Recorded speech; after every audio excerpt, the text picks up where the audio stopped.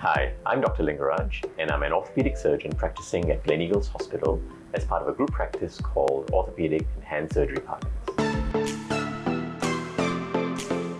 Now, you may know that the knee joint is made up of the confluence of the lower end of the thigh bone, called the femur, and the upper end of the shin bone, called the tibia, as well as the kneecap or the patella.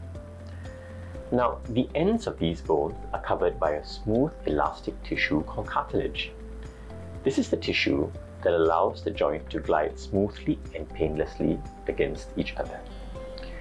Now, when this cartilage is damaged, the knee joint is not able to function normally and problems can arise. Why does this cartilage get damaged? It can be due to wear and tear or degeneration.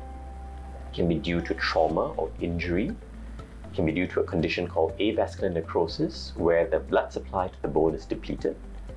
Or it can even be due to an inflammatory condition like rheumatoid arthritis.